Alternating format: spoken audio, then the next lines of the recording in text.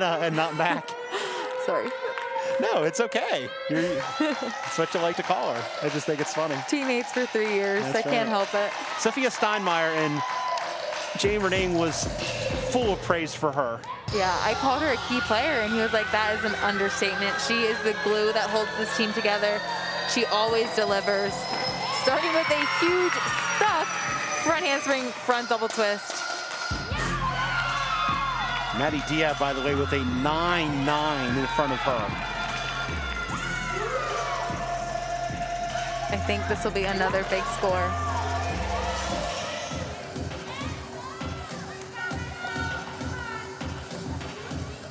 I'm surprised that her career best is only a 9.85. Back 1.5, front layout. Once again, looking for that second flip to be a little bit higher. But since she is so tall, it looked high anyway. She was put into the lineup in this spot last week and wasn't supposed to be. And Jay Renane related that he went over to her and said, do you want to do this? Are you good? And she's like, I'm good. Put me in. I'm ready. They were nursing some aches and pains, as any senior would have, but she was there. She was ready to deliver. Great double pike for her last pass. This will definitely be a huge score for Sophia. Such heightened power on that move. Incredible.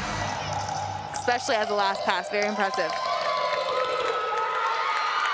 The team is thrilled with that, and so is Sophia.